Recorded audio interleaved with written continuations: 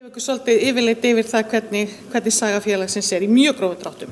En þegar að sagan skoðuð þá sér maður glöggt að þar hefur jafnan farið mikið hugsjónafólk sem að hefur með framsýni og dugnaði náð að móta stefnu í þágu geðheilbrigðismála í takt ríkjandi tíðaranda. Hugmyndin að stofnun Geðverndarfélags Íslands varð að veruleika í kjölfar fundar í Læknafélagi Reykjavíkur í lok árs 1949 en þá var kosin 5 manna stjórn sem að undirbúningsnefnd sem að lagði drög að stefnu félagsins og þann 17. janúar 1950 var félagið formlega stofnað, lög samþykkt og kosin stjórn.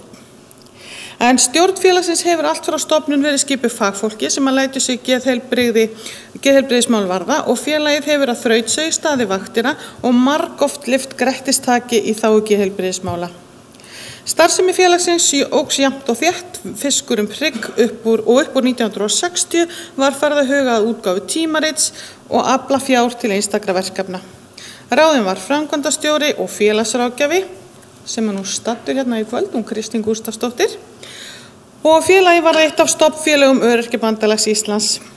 Stofnun félagsins var drifin áfram af fólki sem bjó yfir metnaðarfullri hugsun sem samanstóð af óskum bættan aðbúnað geðsjúkra, viðhorfi almennings til fólks með geðsjúkdóma og mikilvægi þess að stunda rannsóknir á þessu sviði.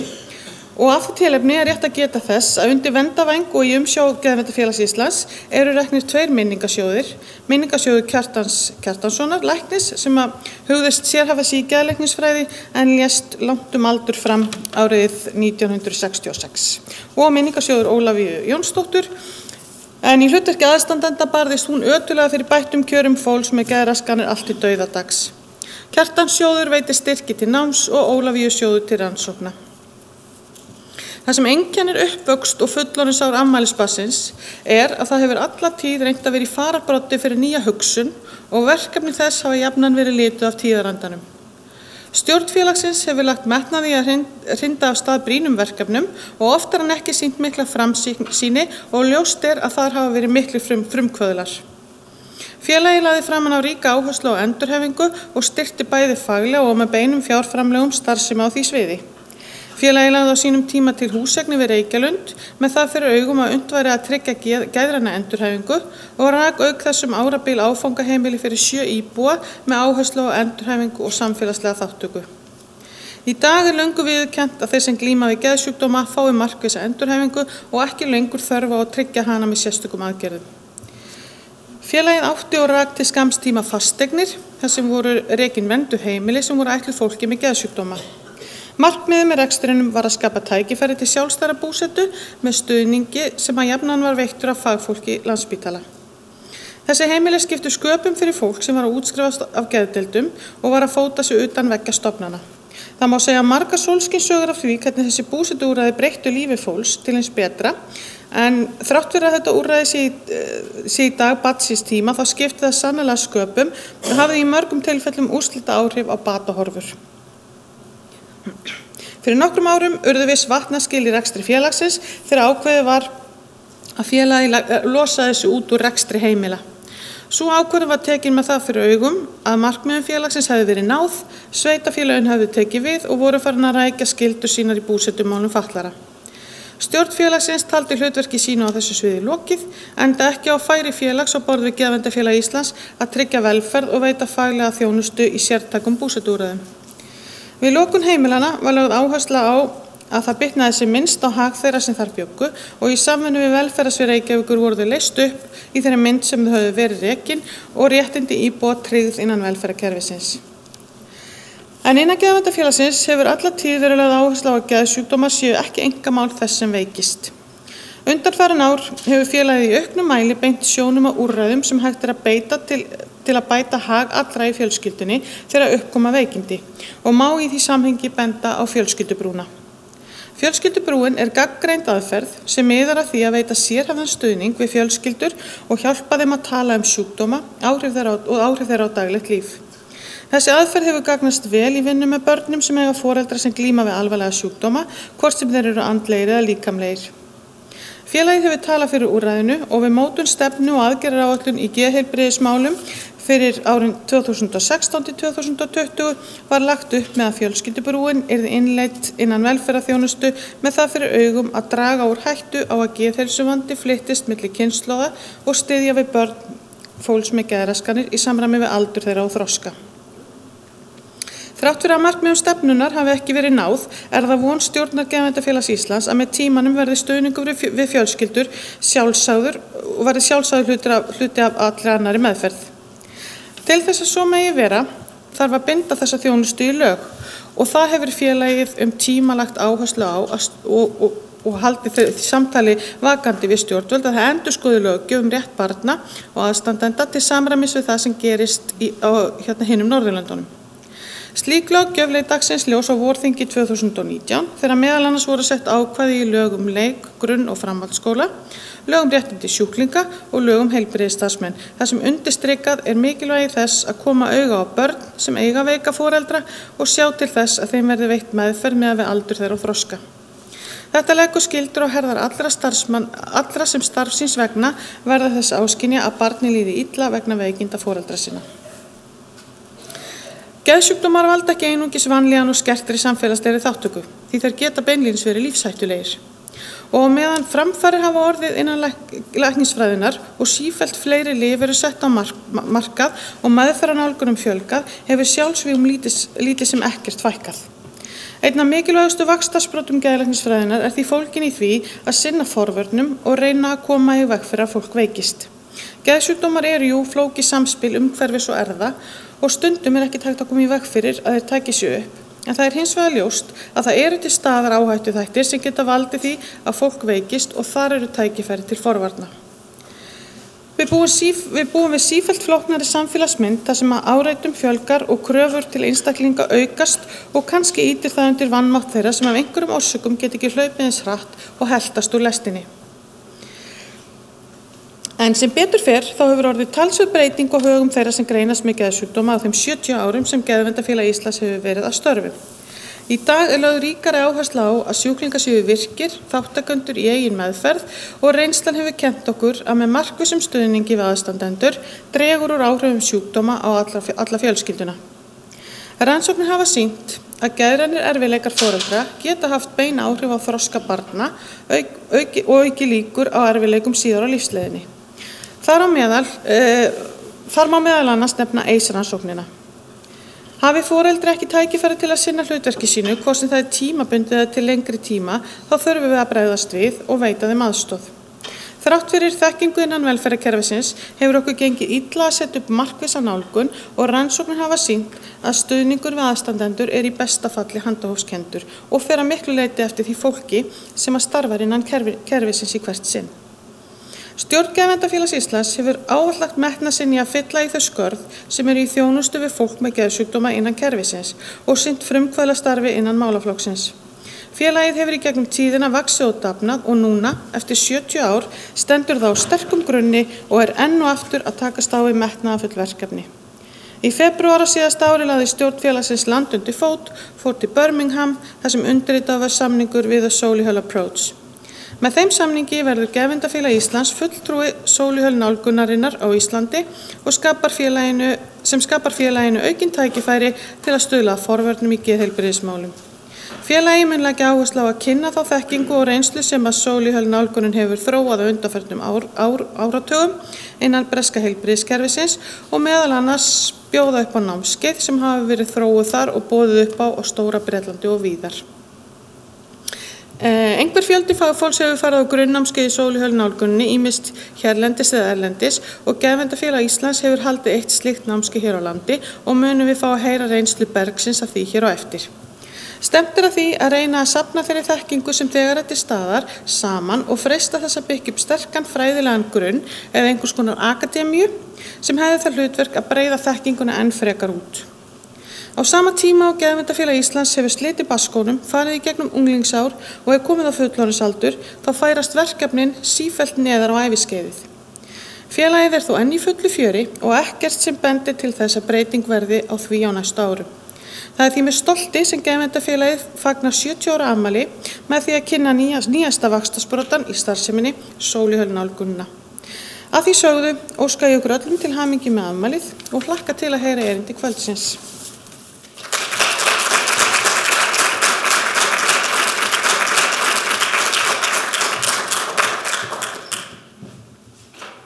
Takk fyrir það, Gunnlaug, og þá bið ég Eliza, hvernig á maður að beygja þetta? Eliza Reid að ávarpa fundinn, gjörðu svo vel.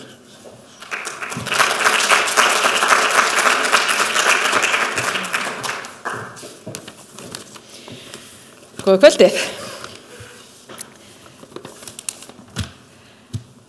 Ágæta forystufólk og liðsmenn Geðverndarfélagsins Íslands og aðrir góða gestir. Ég þakka kærlega þann heiður að fá að ávarpa ykkur á þessari hátíðarstundu. Ég óska ykkur hjartanlega til hamingju með 70. afmæli félagsins og óska ykkur alls velfarnaðar. Leið færi ég ykkur heila óskir og góða kveðjur frá manninu mínum sem erlendis í opinberjum erindagjörðum. Mér finnst það nú bara gott, ekki að hann sé í burtu, ekki misskilja mig, en ég fagna þessu tækifæri til að vera hér með ykkur og taka þátt í að minna á mikilvægi geðverndar í samfélaginu. Og reyndar vel við hæfi að nefna hér að þegar alþjóðlegi geðheilbrigðisdagurinn, þetta ekki auðvelt orð að segja, var haldinn hátíðlegur á Íslandi í fyrstu sinn 10. október árið 1996, hélt þáverandi forsetafrú Guðríður Bergsdóttir hátíðarræðu. Já, Geðverndarfélag Íslands fagnar þessa mundir 70 ára afmæli. Félagið var stofnað 17. janúar árið 1950. Helgi Tómasson geðlæknir var kjörinn fyrsti formaður þess og gegni þeirri stöðu til æviloka. Í erindi á stofnfundinum rakti hans hversu brýnt það væri að huga í ríkari mæli að geðheilsu fólks. Blessunarlega gengi mannfólkinu sífellt betur að finna lækningar og sjúkdómum og heilsufar almennings batnaði með hverju árinu sem líði. Á hinn bóginn þurfti að gefa geðheilsu meiri gaum. Helgi spurði til hvers væri að veita mönnum líkamlega og félagslega vellíðan ef þær gætu ekki notfært sér hana vegna andlegra ágalla. Og bæti svo við hinn í sjálfsögðu niðurstöðu. Geðheilbrigði skipti því meginmáli fyrir alla menn. Að Helga Tómassyni gegnum tóku aðrir við keflinu og á það fólk allt þakkir skildar fyrir starf sitt í þágu Geðverndarfélagsins og geðheilsu í landinu. Ég nefni ekki alla hér á nafn en á engan mun vera hallað þótt hér sé sérstaklega getið Ásgeirs Bjarnasonar sem var framkvæmdastjóri félagsins árabil. Góðir áheyrundur, geðheilsa varðar okkar öll. Flestir eða allir þekkja einhvern sem glímir við geðraskanir lengri eða skemmri tíma. En reyndar það stundum svo ef við þekkjum fólkið en vitum ekki að vanda þess. Geðsjúkdómar voru lengi feimnismál í fjölskyldum og enn eimir eftir að fordómum í garð fólks með geðraskanir. Gegn þessu þurfum við því áfram að berjast. Við verðum að geta tala opinskátt þennan þátt í heilsufari fólks. Að því leyti þessi samkoma fagnaðarefni. Fagnaðarefni. Þið skiljið hvað ég að segja, hvað sem Við getum líka fagnað því að þótt enn sé verk að vinna við á réttri leið. Á síðasta áratugum hefur svo margt breyst til batnaðar. Margar heimildir við hryllilegan aðbúnað geðfallaðra fyrir en tíð, skilningsleysi og skömm, hörku og meðferðir sem áttu að bæta líðan fólks en getur illt vera og áttu ekkert skylt við lækningar og líkn. Þótt staðreyndir og frásagnir tali sínu máli getur skáldin dregið upp enn sterkari mynd af raunveruleikanum. Hér verður mér til dæmis hugsa til nýleiksverks Kristínar Steinsdóttur Ljósu, stúlkuna sem þótti svo efnilega en veittist á geði og galt þess svo sannarlega. Lærum af því sem miður fór og einsetjum okkar að gera betur. Í nútíma samfélagi njóta flestir síaukinna lífsgæða og þæginda. Flestir hafa í sig og á frá degi til dags og flestir búið við annars konar öryggi, hafa sitt heimili, sækja vinna og getur aflað sér menntunar. En ekki allir, og þar að auki svo margt okkar daga sem getur valdið kvíða, streitu og hvers kyns vanlíðan. Starf Geðverndarfélags Íslands því eins brýnt og það var fyrir 70 árum, þrátt fyrir allt. Ég ítreka hamingjóska til félagsins og alla liðsmennana þess. Gangi ykkur öllum vel við að bæta hags fólks og bæta samfélagið allt. Takk ykkur fyrir.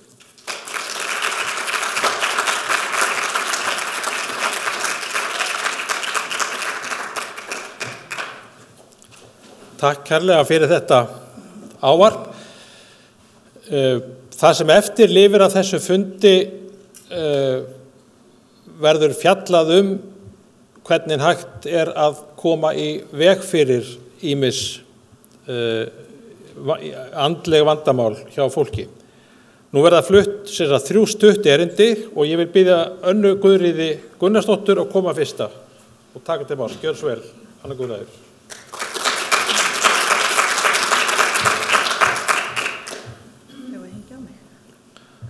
Já. Ég svo gaman að ég lampa.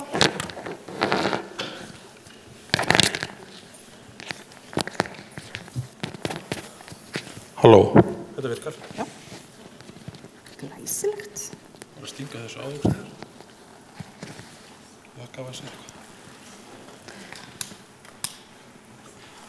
Ekki bara svona. Og flestir ekki hér. Æði.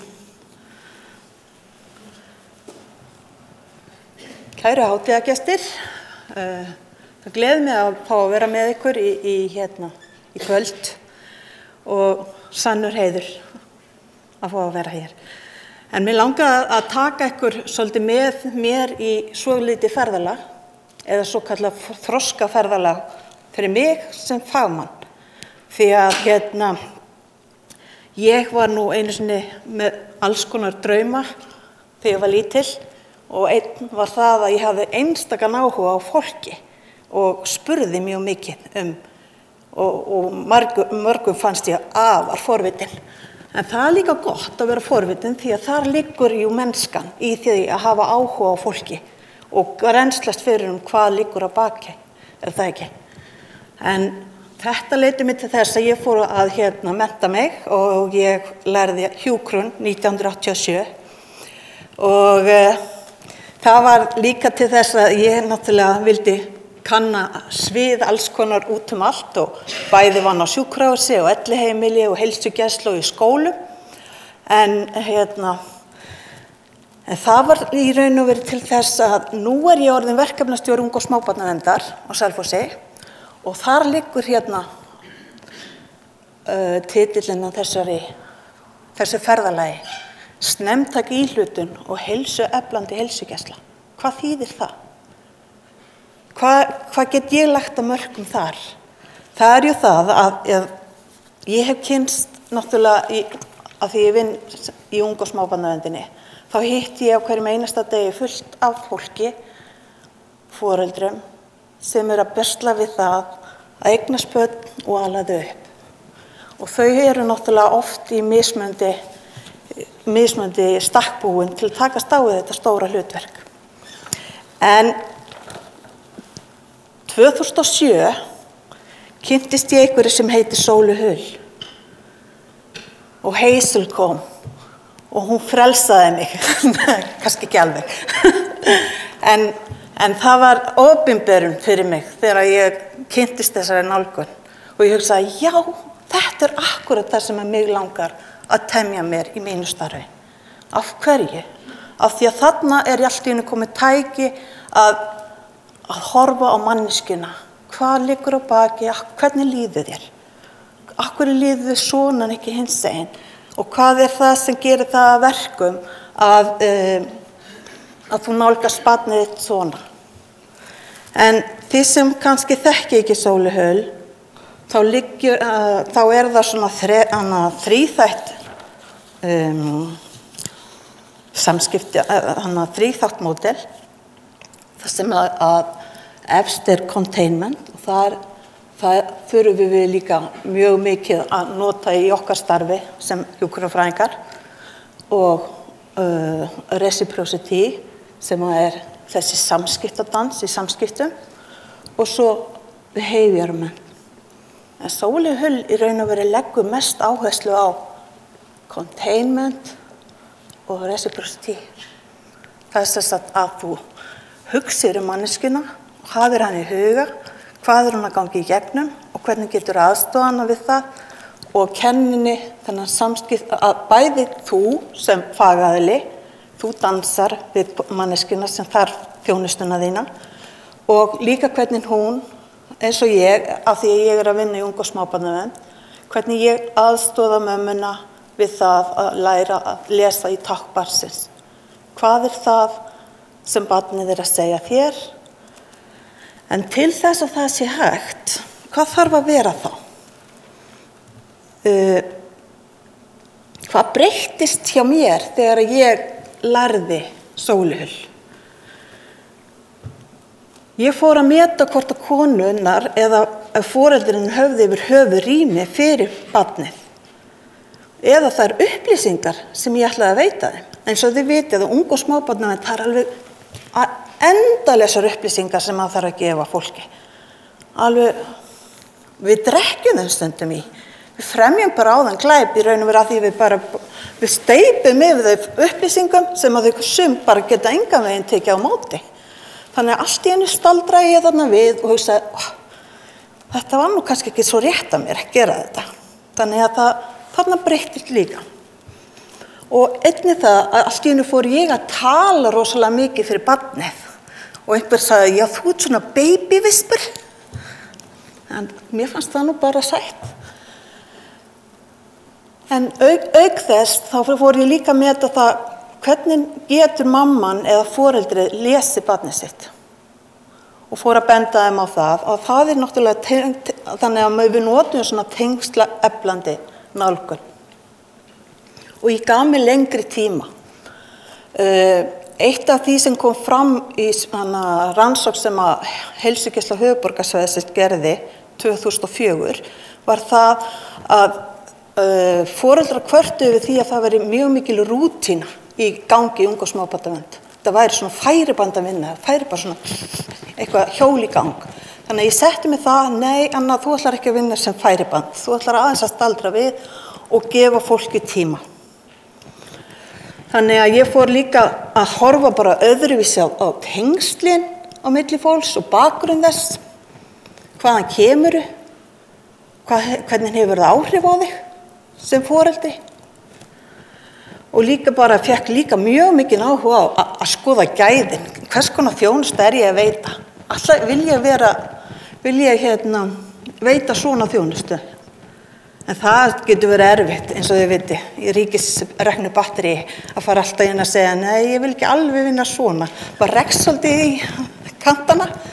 En ég hafði byr með mér, ég hafði mjög jákvæðan yfirmann sem var tilbúin til að leyfa mér aðeins að þroska mig. Þannig að svo náttúrulega fór ég þannig að þegar ég finn eitthvað æðislegt, þá vil ég náttúrulega allir viti að því. Og vil helst að allir vinni líka alveg sem ég. Þannig að ég fór náttúrulega að segja fólki frá Solihull og hvað það væri æðislegt. En ég fekk líka tækifæri til þess að fara í meistaranám og þá hugsaði ég, hvernig get ég nota Solihull nálgunina í meistaranáminu mínu? Og ég sem mamma átti óvært barn og svo datt mér í hug, já, það passar rosalega vel við Solihull. Óvært barn og að geta ekki haft rými fyrir barnið og að lesa tákn. Þannig að ég gat alveg keypt það. Þannig að ég fór á stað með að setja Solihull inn í það meistaranámið mitt. Og þannig að ég hugsaði, við ákveðum að breyta forgangsröðun og skoða hvernig hefur foreldri rými fyrir barnið.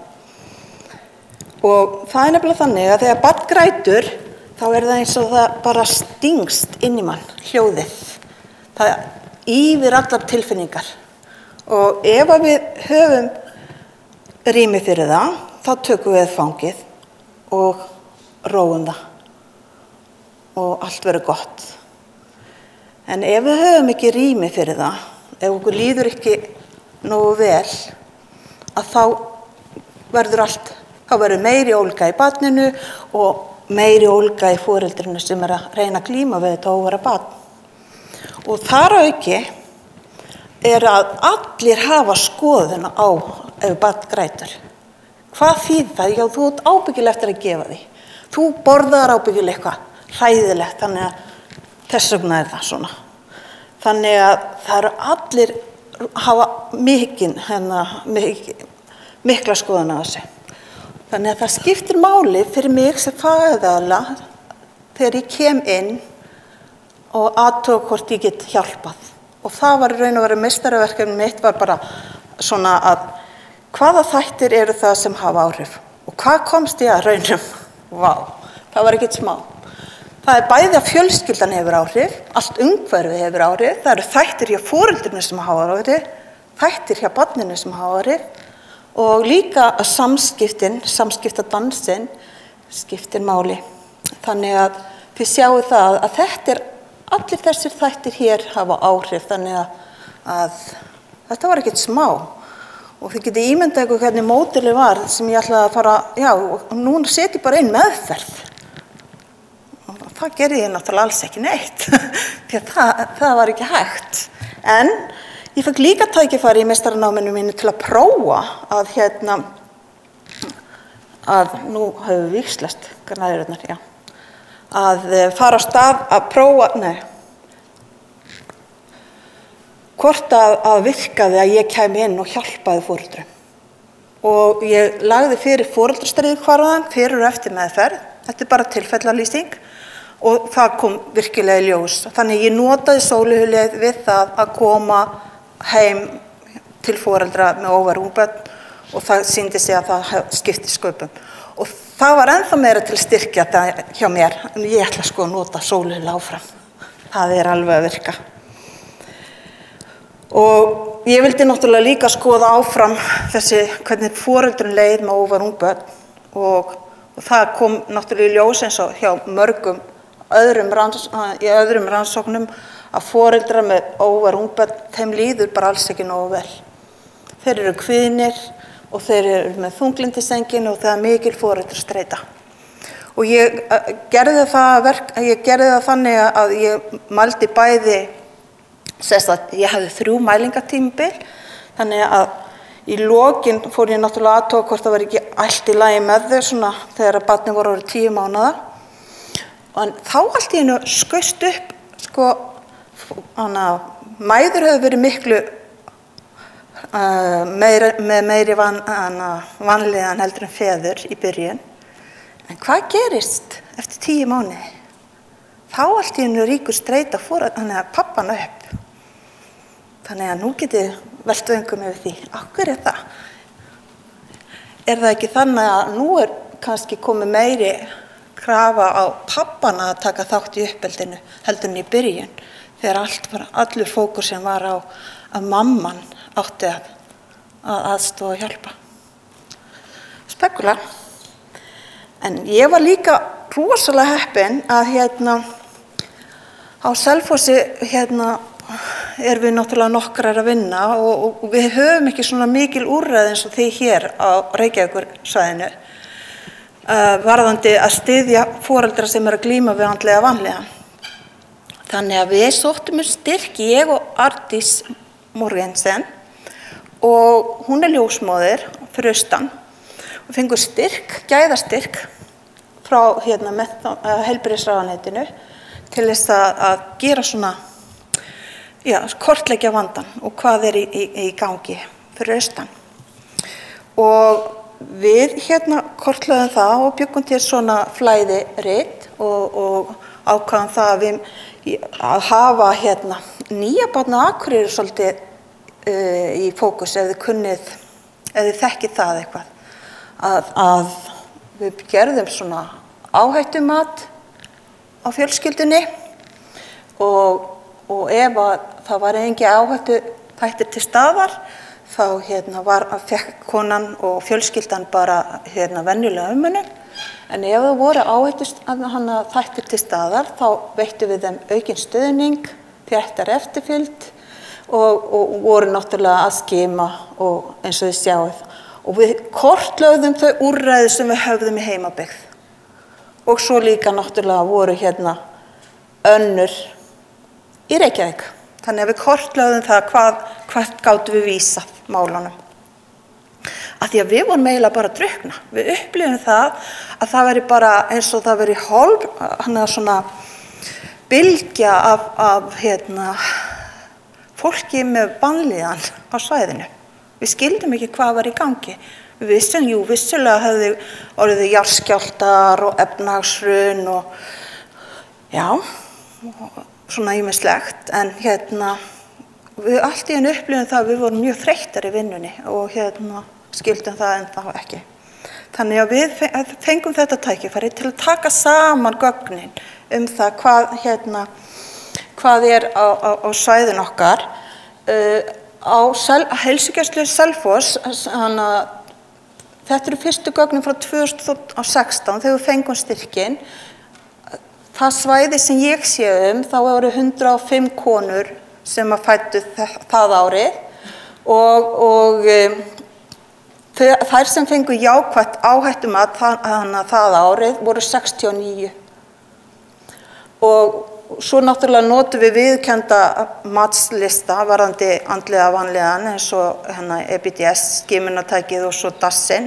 Þannig að af þessum konum með jákvætt áhættumat voru 40 sem skimuðust þannig að það þurftu meiri stuðning. Og þið sjáu það er 58% af þeim sem eru með jákvætt áhættumat. Þannig að það gríðarlega stór hópur.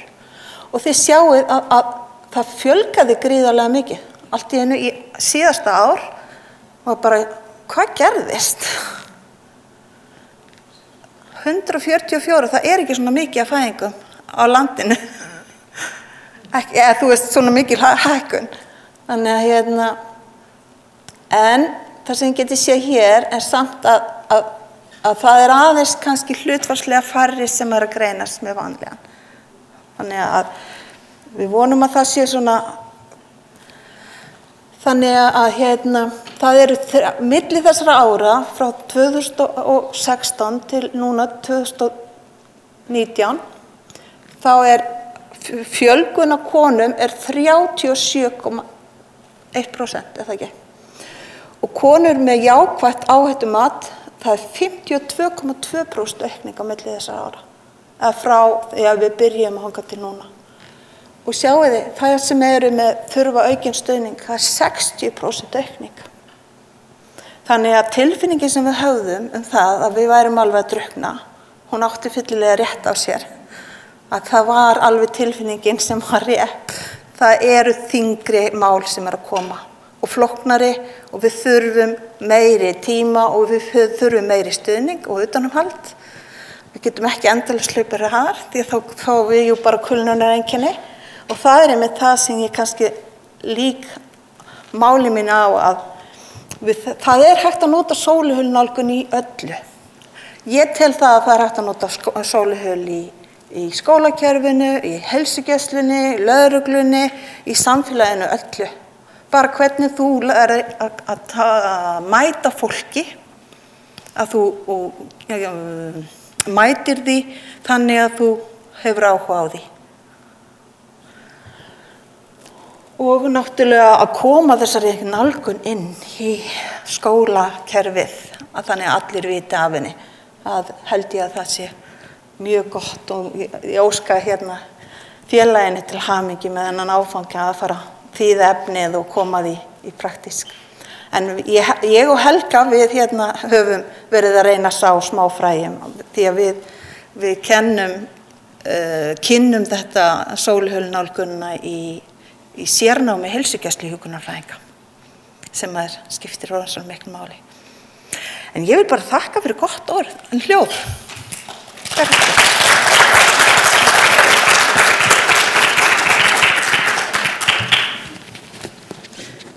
Það ég þetta. Já, það er spurning hvort til.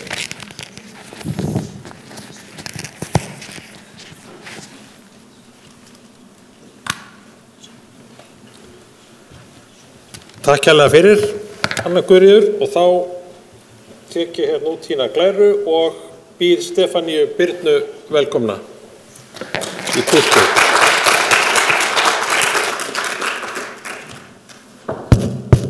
Það ekki að hafa ykkur að fallega mynd af Solihull. Jú, það bara félagið. Bara félagið? Já, ok. Nei, eins og ykkur fallega mynd á skjánum. En bara, mér langar að segja við Önnu Guðríður, bara gaman að heyra svona söguna þína. Við hefum nú verið svolítið samferða á þessu ferðalagi. Þannig að þetta er svona svolítið sameiginlegt. En kæri fundarstjóri, forsetafrú og dýr Hazel og góðu gestir. Ég vil nú byrja því að óska félaginu til hamingju með öll árin 70. Og ekki síst með þetta umræðuefni kvöldsins sem er sett á DAGSKRÁ í því tilefni. Þannig að þetta er alveg eins og bara draumur sem er að verða veruleika eftir langa nótt. Og það gleður mig mikið að vera hérna með ykkur í dag og ræða þetta meðferðarlíkan sem nýtir svo vel til að koma til móts við þarfir foreldra ungra barna. Ég kynnti Solihull nálguninni í meistarnámi mínu, sama námskeiði og Anna Guðríður var að tala 2006 til 7. Og í námskeiði var infant mental health og þetta var námskeið með nýjungar, kynnti fyrir okkur ný hugtök og nýja þekkingu. Til að auka gildi þekkingarnar voru kynntar gagnreyndar aðferðir til að nota í heilsugæslu og fékk ég strax tækifæri til að nýta þau í starfi, samhliða náminu var ég að vinna í heilsugæslu eins og Anna Guðríður. Þær aðferðir sem ég kynntist þarna staðfestu svo vel hugmyndi mínar hjúkrun og hvað heilsugæsluhjúkrunarfræðingar geta gert í sínu starfi. Fyrsta nálgunin var einmitt Solihull nálgunin sem bæði var hægt að nota sem stutt forvarnarinngrip og í meðferð. Víðsýni og hugsun til framtíðar var algjör í fyrirrúmi í þessu námskeiði því að Hazel var fengin sem gestakennari og hélt þetta 2 daga grunnnámskeið í Solihull námskeiðinu eins og þið vitið þá er hún höfundur efnisins. Þannig að þetta var svona fyrsti kynni okkar á Íslandi af Solihull. Námskeiði var eins og himnasending fyrir mig. Þetta var akkurat það sem ég hafði verið að leita að, enda kom hugmyndin frá kollegum mínum, hjúkrunarfræðingum í ungbarnavernd í Bretlandi. Þeir höfðu líka fundið fyrir þessum skorti á leiðum eða aðferðum til að koma til móts við þarfir foreldra sem voru að kljást við foreldrahlutverkið. Hvort sem það var varðandi svefnvanda eða næringavanda, eða bara foreldrar upplifði að barni léti ekki af stjórn. Þegar betur er að gáð er þetta oftast þroskaverkefni barnsins sem foreldrar er erfitt með að skilja og viti ekki alveg hvernig þeir eru að takast á við. Hugmyndin að líkanu kom sem sagt frá fagfólki á grunninni á gólfinu.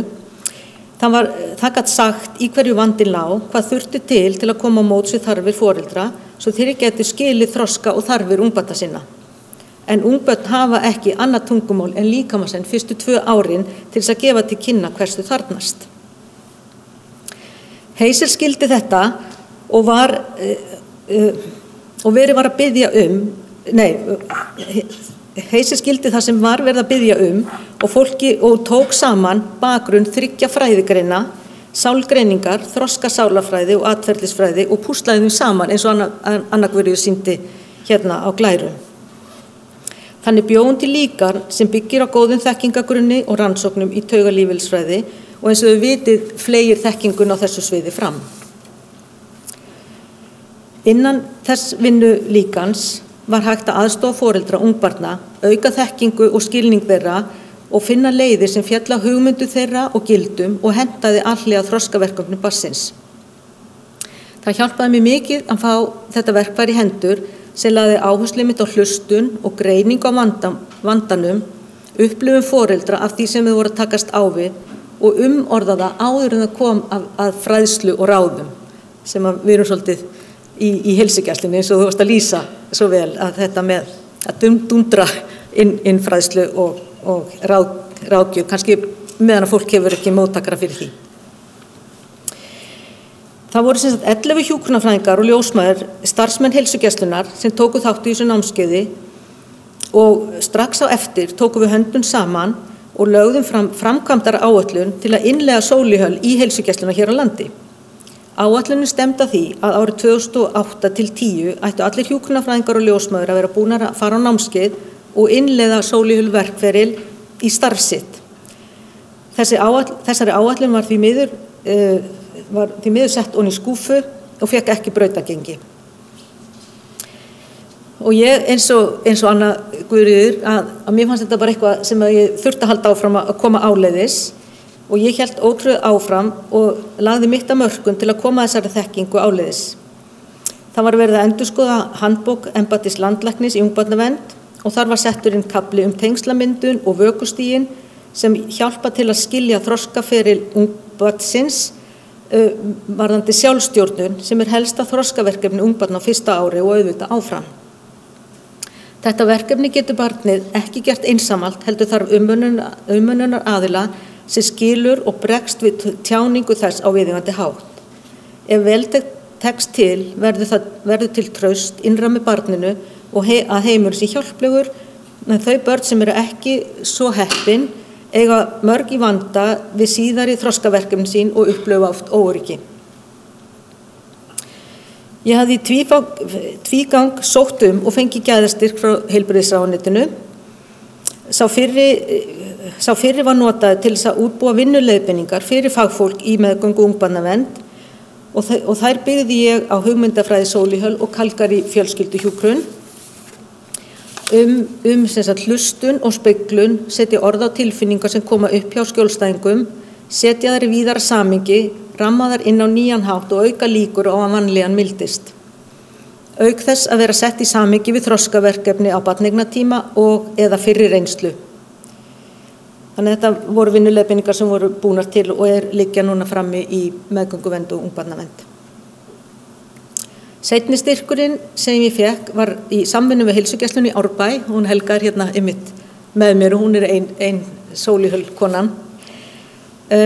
Honum var ætlað að auka gæði þjónustu milli stofnana. Það var mikið verið að ræða hvernig við getum svona sameinað verkferla á milli fagstétta og milli stofnana.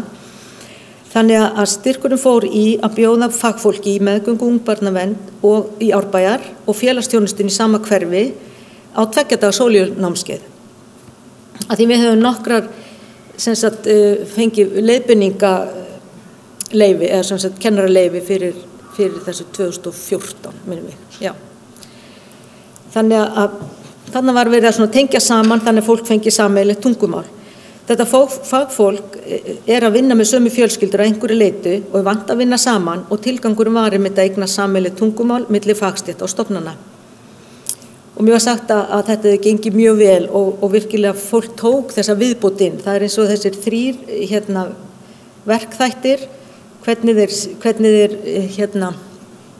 þeir leggja áherslu á þetta containment sem að hlusta og bera tilfinningar og umorða þær og svo þetta reciprocity sem þessi samskipti áður en maður fer í atferlismótun, að því hún eiginlega sjálfsprottin ef að hitt tvennt svona lögvinna og tími í það. Svo svona kannski í þessu Solihull ferli kom Hazel, hjúkrunarfræðingur frá Lancashire í Bretlandi, hún kom hérna 2014. Hún hélt þverfaglegan og þverstofnanlegan fund í Iðnó fyrir fullu húsi og sagði okkur hvernig og hverju það breytt fyrir þjónustu við barnafjölskyldur þegar Solihull nálgunin var innleidd í allar stofnanir á því svæði sem kom að barnafjölskyldum. Og þá erum við að tala heilsugæsluna, leikskólana, skólana, lögreglu, barnavernd, félagsþjónustuna og þannig að það voru allir sem fengu þetta sameiginlega tungutak. Árangurinn var sá að hindranir milli stétta og stofnana minnkaði, fagfólk fekk sameiginlegt tungumál og ekki bara fagfólk var ánægður og öruggar í starfi, heldur upplifðu fjölskylduna meiri samfellu og samþættingu frá starfsfólki. Og á þessum fundi, í framhaldi af þessum fundi, var 1001 hópurinn stofnaður hér á landi sem hefur að mínu mati haft áhrif á bæði umræðu í samfélaginu og kannski að umræðefni kvöldsins. Þannig að það svona margir boltar búin að rúlla á stað og hafa áhrif. Og nú langar mig í rauninni bara til að svona setja boltan hérna út í salin og þetta til fleiri að með Geðverndarfélagið í fararbroddi að þá þurfum við núna að fara að láta verkin tala, ekki setja þetta onni í skúffu, alla þessa þekkingu, að vinna betur að svona koma til móts við þarfir barnafjölskyldna að því þau geta ekkert beðið lengur. Þannig að mér langar bara að við förum svona að gera betur fyrir barnafjölskyldur. Takk fyrir mig.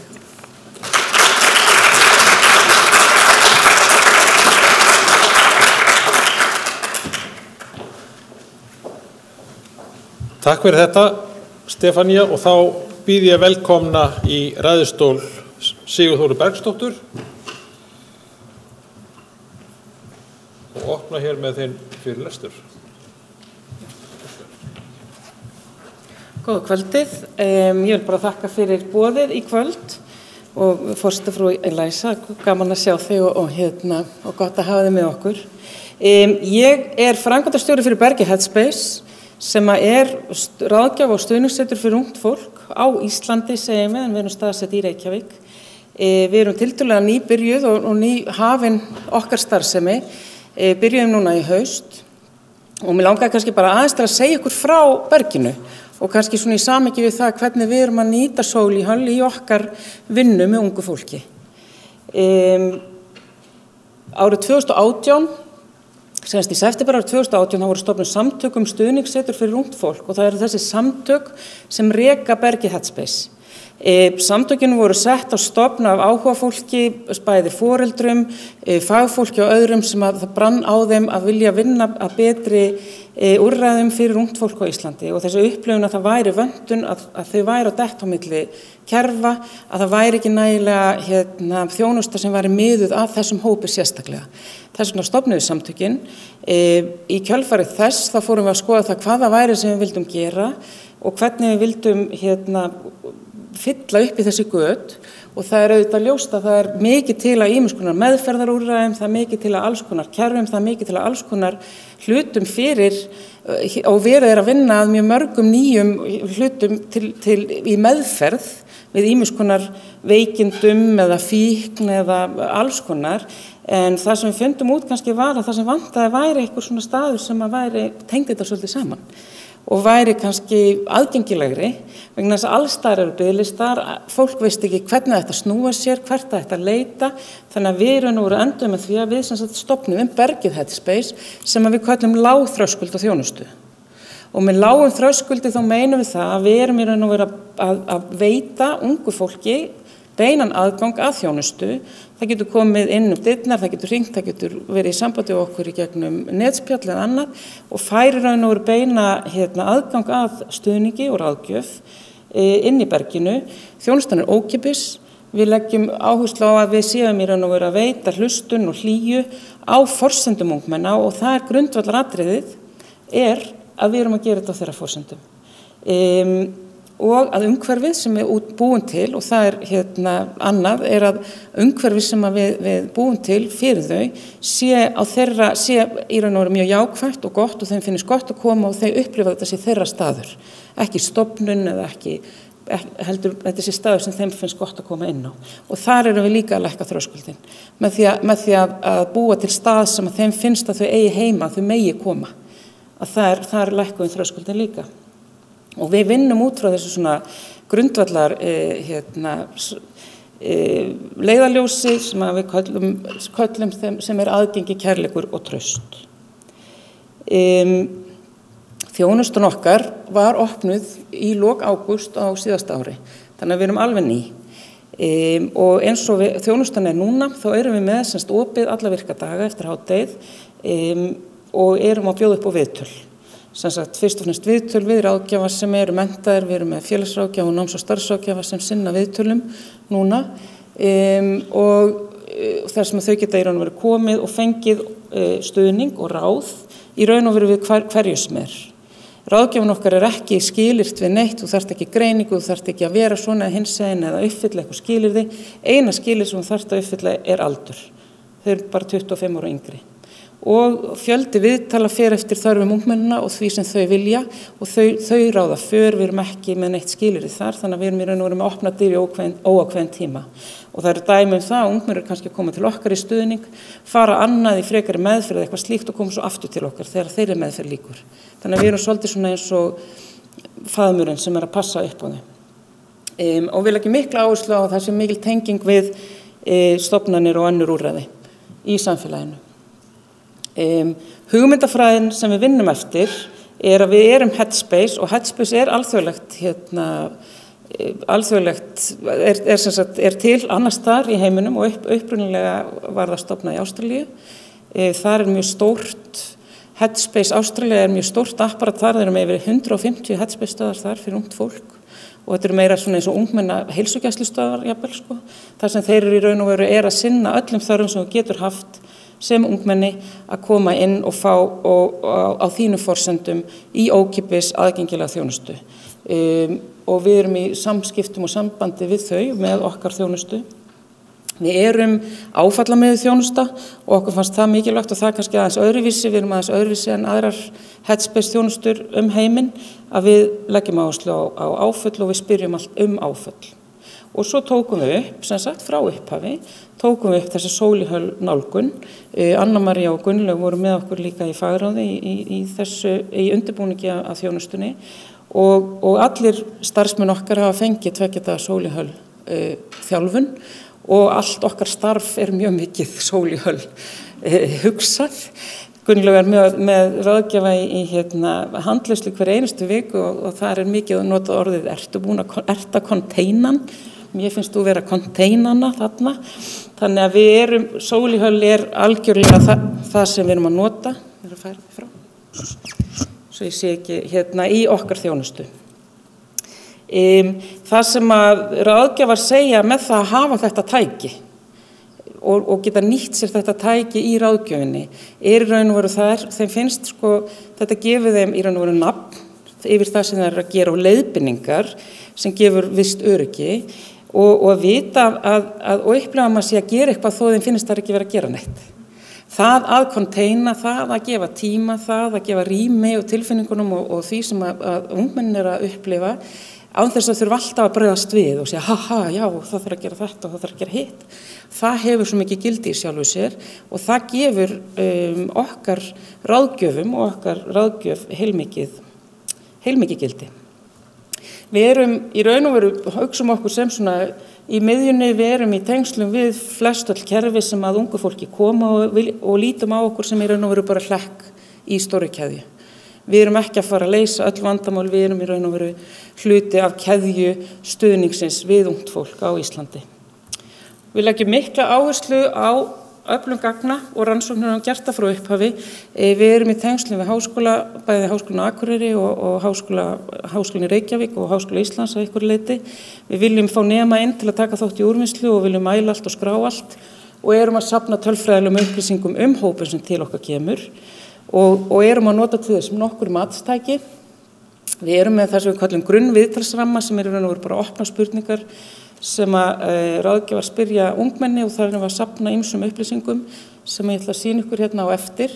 Við notum core matstæki til að meta vandafærni og áhættuþætti sem að raun og veru gefur okkur færi á því að meta stöðu ungmennina þegar þau koma til okkar en það gefur okkur líka færi þó að leggja fyrir þann lista seinna til þess að meta árangur. Við leggjum fyrir ACE, fyrir alla og svo bjöggum við til okkar eigið þjónustumat, svo kallað, þar sem við erum að spyrja ungmenni hvað finnst ykkur þjónustuna sem við erum að veita ykkur, hvernig finnst ykkur að koma til okkar. Og nú erum við með svona, ég ætla bara að sýna ykkur að því að við erum bara auðvitað rétt að byrja, við erum bara búin að vera í 4 mánuði í starfsemi en erum komin svona smá hugmynd hópinn sem að koma til okkar. Við erum kannski ekki komið með niðurstöður árangur vinnunar okkar en við erum með smá upplýsingar hópinn okkar og hann er svona, það áhugavert að sjá hvaða hópur þetta af ungmennum sem að koma til okkar að því að þau koma af eigin frumkvæði. Þau raun og veru að koma á sínum forsendum til okkar. Og hópurinn við erum með núna 88 ungmenni í okkar gagnabanka. Meðalaldurinn 20 ár sem aðeins eldri en ég bjóst við. Stærsti hópur sem að koma til okkur svona 18 til 22 ára. Það hópur sem virðist hafa ekki haft þjónustu og leitar eftir þessari þjónustu. Við erum með svona mjög svipað, kynjahlutfallið nokkuð jafnt. Og þriðjungur hefur ekki fengið þjónustu neins þar annars þar. Þeir eru að koma til okkar og við spyrjum hvort þeir hafa farið til sálfræðings eða hlotið eitthvað þjónustu í öðrum kerfum eða eitthvað slíkt og það svona þriðjungur sem hefur ekki fengið þjónustu annars þar. Og við erum með svona þetta 270 viðtöl sem við hefum tekið á þessum tíma. Staða þeirra svo að meir en helmingur þeirra í skóla. Þetta er mjög fungerandi hópur. Þetta er meira fungerandi hópur en ég kannski bjóst við. Ég bjóst kannski við að vera með fleiri vanvirka. En þetta eru krakkar sem í skóla, í grunnskóla, framhaldsskóla eða í háskóla eða vinna.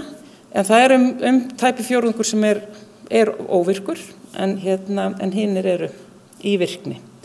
Við spyrjum líka í grunnviðtalinu og þá erum við svona að spyrja af hverju þau eru að koma og hvaða sem að angra þau. Og við köllum það svona að við erum að hugsa líðan, innri þættar í líðan sem að kalla það að þau komið til okkar og það langflestir sem að upplifa semst bara vanlíðan, þunglyndi, depurð eða kvíða. Og þetta auðvitað, þau geta verið með fleiri en eitt, þannig að þetta meira en 100%. Þannig að það langstærsti hópurinn og einhver fjórðungur í einhvers konar fíkn eða neyslu. Með fíkn og neyslu það svona skilgreiningin ef það að trufla þau, ef þau eru í ólöglegum efnum eða einhverju slíku eða ef ráðgjafarnir metur það sem hluta af vandanum. Það 21 árs krakki fái sér bjór við og við ekki það sem við skilgreinum sem neyslu. Þannig að það svona svolítið mat ráðgjafana. Þannig að þetta svona þessi hópur sem að koma til okkar. En það sem að vakti áhuga minn var að við spyrjum líka það sem við köllum ytri þætti. Þegar við erum að hugsa áfallin og við erum áfalla með þjónusta. Að uppundir 37% af þeirra sem til okkar hafa komið segja okkur frá veikindum inn á heimili.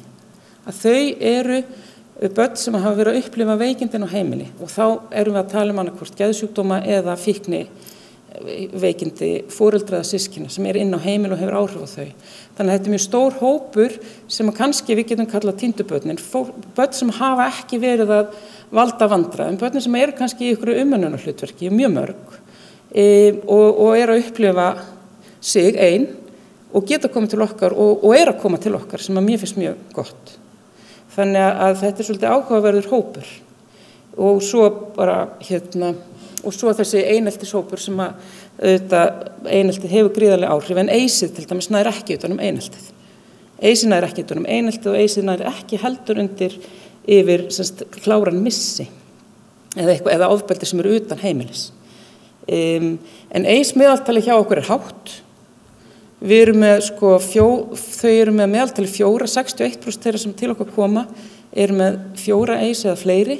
Og eins og þeir sem kannski þekkja eis rannsóknir vita að 4 eis eða fleiri forspá mjög miklu. Getur verið forspá mjög mikil aukna líkur á vanlíðan og vanda á fullorðinsárum. Bæði heilsufarslega, andlegra og félagslegra. Þannig að þetta hópur sem skiptir miklu máli ef við náum til. Í þjónustukönnun okkar þá spyrjum við hvað þeim finnst þjónustuna. Og það eru þessar 6 spurningar og ég held að Solihull gerir það verkum að þeim finnst bara raunverulega á sig hlustað. Og ég held að þar hafi það komið sterkt inn. Að þeim finnst á sig hlustað og það einhvers virði, teljum við. En þau hafa líka sagt okkur með sínum eigin orðum að þeim finnst. Þetta semst í þjónustukönnun þá geta þau skrifað með sínum eigin orðum hvað þeim finnst þjónustun okkar og það eru ýmis, ég upplifði öryggi, það var hlustað á mig, upplifaði viðtali vel gott að fá að tala við manneskju sem nennir að hlusta. Þannig að þetta bara dæmi nokkra setningar sem hafa komið frá þeim í þjónustu matinu. Þannig að okkur finnst að við séum í þessum fyrsta fasa í berginu, við erum í raun og veru að búa til svolítið vettvang fyrir þau, þar sem þau hafa rödd og við tökum við. Framtíðarsýnin okkar við erum þróunarverkefni, við höfum fjármagn frá ríkinu til 2 ára en erum nú að fjármagna okkur með ýmsum öðrum hætti líka. Þannig að við erum svona bara í þeirri þróun og því hvað við erum að fara að gera áfram og það eru ýmsir möguleikar þar. En ég bara þakka fyrir tækifærið að fá að koma og segja ykkur frá Berginu hér í dag og óska Geðverndarfélaginu hérna til hamingju með afmælið. Takk fyrir.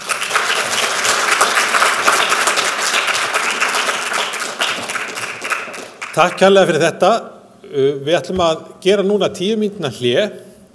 Dear Hazel, there are 2 things to digest: the food that is served in the hall and your lecture after the break. 10 mínútur. Og ekki sekúnda meir.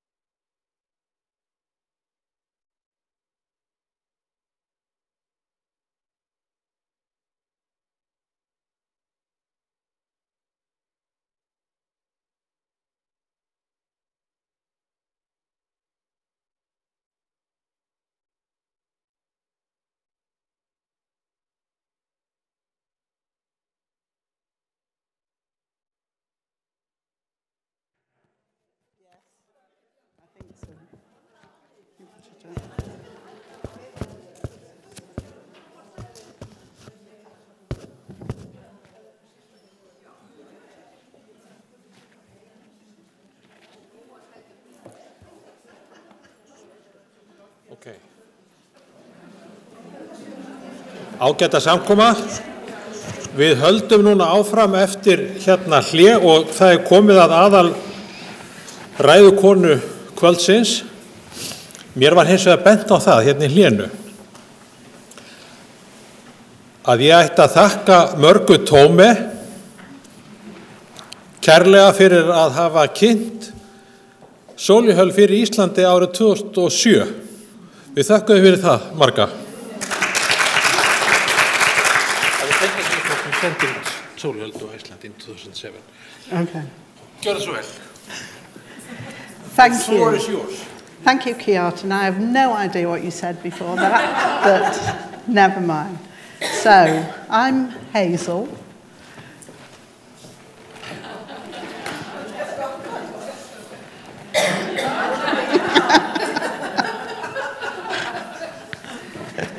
So, over my talk, I will use some Icelandic names. So, I'll say them, and you will probably have to guess what it is that I've just said. If you've no idea, I'll have another go at it. So, this is the plan for today. I wanted to take a step back as to why it's important that we're all here tonight, about why it leads into why the Solihull Approach started. And I just want to start, you've heard this already. Marga Tome is here, at the front here. And you invited me in 2007, where I met some fantastic people. And that was my second time in Iceland, but I love Iceland, I love Reykjavik. And I think you're all very lucky to live here, even when the weather's very terrible. And then last year, Kiart and Idis, Gunnlaug and Anna Maria all came over to England to have a look at what we were doing in Solihull. And that's an in-between. Kath came from Lancashire. So there's been toing and froing between the UK and Iceland for a few years, and now I'm lucky enough to be here. So why work with families early? Why would you even think of working with families early? Well, as you probably know, because you're here tonight, most trauma, neglect and abuse happens within the family. So therefore it seems a good idea to start with the family and start early. This is some research from the UK, but it's replicated everywhere else, that family conflict is the largest factor causing unhappiness in children. So family conflict is the biggest thing that causes unhappiness in children. And on the other hand, most happiness in children comes from the family.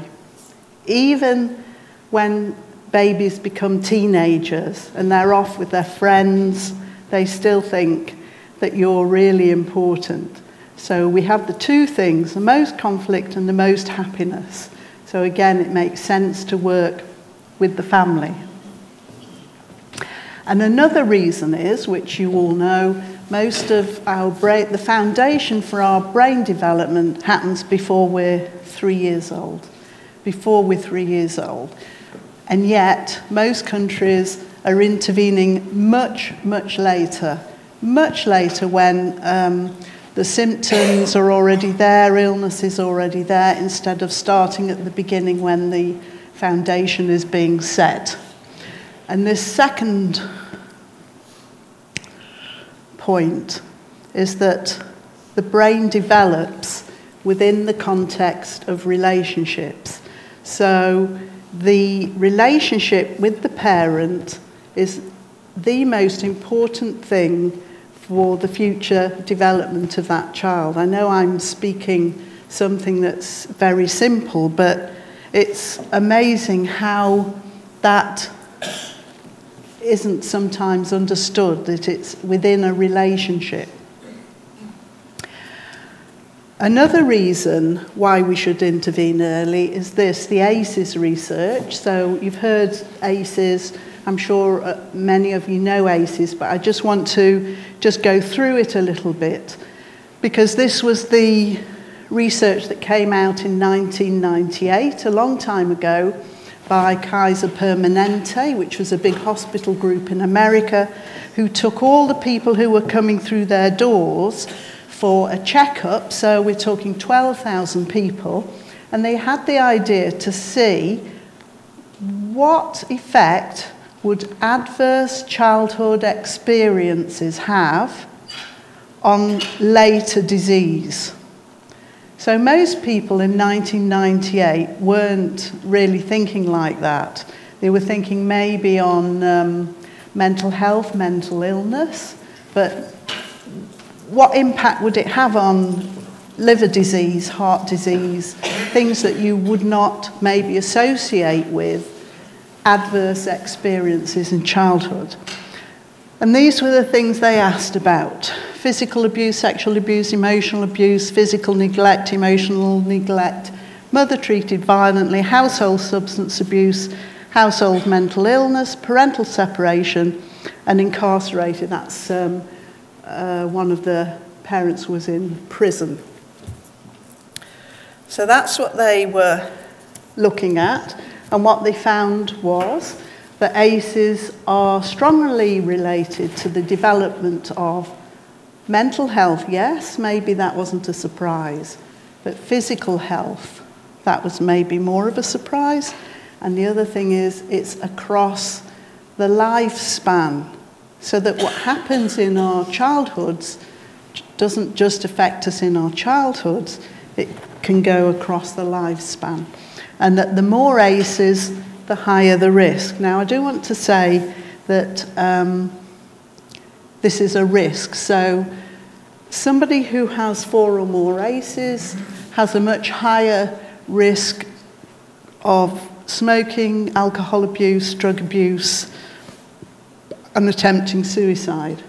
But these are only risk factors. So lots of people have 4 ACEs, 4 adverse childhood and experiences, and they wouldn't have that. But there is a higher probability of somebody, having that. And then there's the physical health. So there are many papers now, and many more being published all the time, about the physical effects. So increased risk of heart disease, stroke, diabetes, and other things all the time. So again, why not intervene early if we can save all this later on, all this not just heartache, but also money? It makes sense to invest earlier than it does later. In the UK, we have a phrase called shutting the door after the horse has bolted, which I don't know if you have something like that, but it means you're doing something very late, whereas it would have been very helpful if you'd done it earlier. And again, I'm coming back to the relationship. Why are those ACEs, why are they a risk factor? They sound horrible. Abuse is horrible. Somebody being in prison, having a parent who's struggling with abuse, they're all horrible things. But why do they have an impact on the child? It's not just that they see their mother struggling with alcohol. That's not the thing that makes a difference. Or having a parent in prison, that thing in itself isn't going to make a big difference. What makes a difference is it affects the relationship. So you remember that about happiness in children and unhappiness in children happens within a relationship. And ACEs have an impact on all of us because it affects the relationship. So again, that makes sense then to work with the relationship very early, preferably even before the child is born, to have that impact. But that research was published in 1998. And in terms of impact on governments, in the UK, I would say we are struggling. Now, you must be doing better, because in you weren't in the 2007 UNICEF happiness. They looked at 21 developed countries. You weren't in it because they said they didn't have enough data for Iceland, but the UK was in it. And out of 21, the UK and the USA were at the bottom. At the top was the Netherlands. Now, when they repeated that in 2013, they did have enough data from Iceland, and you came third, which is excellent. The Netherlands still took the top spot. Generally, it's all the Nordic countries at the top, and the UK was a bit better. We'd gone to about 16th. So I don't know why I'm speaking to you when your children are happier than the children in the UK, but anyway, that's why the Solihull Approach started. So UNICEF in 2013 sponsored this book, The Handbook of Early Child Development Research and its Impact on Global Policy. That is, across the world, in countries where it makes sense to spend less early on, most countries are not doing that. And that's why they published this book. That the evidence is now massive. They pulled all the evidence together in that one book because of to try and increase the impact. It's an uphill. I mean, you're all here today because you have an interest in it. But across the world, it's an uphill struggle. I'm not going to do that yet.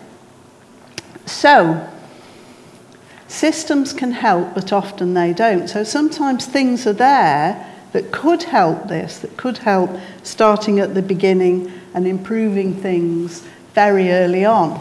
But often, unless you're thinking about it and you can see the opportunity, sometimes those opportunities are being missed. So I'm going to take the UK as an example. And at the moment, midwives generally don't use their contacts to promote the relationship. They will use their contacts to promote a safe birth, which is very, very important. But at the same time, they could be promoting the relationship. And generally in the UK they don't. They do skin to skin, which does promote the relationship after the birth. But to take a holistic view across of promoting the relationship, that's not happening.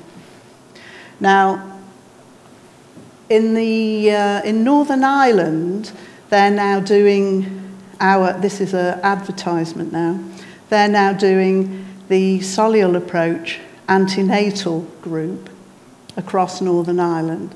And what we've done in the antenatal group, I don't know what your antenatal groups are like, but in the UK they're all about the signs of labour, birth, pain relief, all things you need to know about when you're having a baby. But it's also an opportunity to start thinking about the relationship with the unborn baby, both for the mother and the father and the grandparents and any brothers and sisters. And Northern Ireland have put this across the whole population, so anybody about to have a baby now does a relationship-based antenatal course that brings together relationship building with the stuff you need to know. Normally we do it in 5 sessions, they wanted a 6th session. And out of that, you probably don't have a problem in Iceland with promoting breastfeeding, I don't know, but it's a big topic in the UK because breastfeeding's really low, even though all the evidence shows that breastfeeding is going to be, if you can do breastfeeding, it's going to have better outcomes for the baby.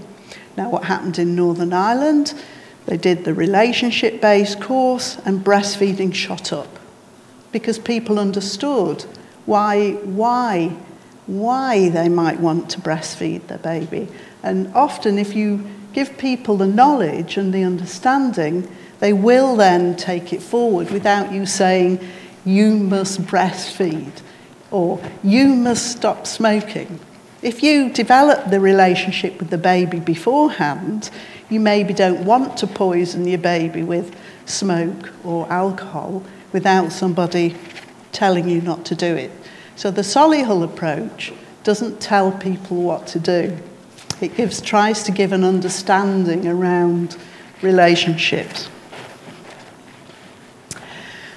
So I've already spoken a lot about why early prevention and early intervention is important for all societies. But there's something else as well. So we've said about relationships, but there's also our genetics that contribute.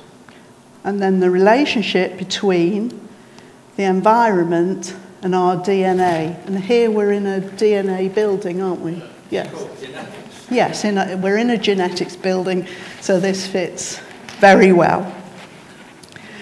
So epigenetics, I don't know, it's probably a completely different word in Icelandic, but epigenetics is about the interaction between what we're born with, our DNA, and how the environment affects the expression of that DNA.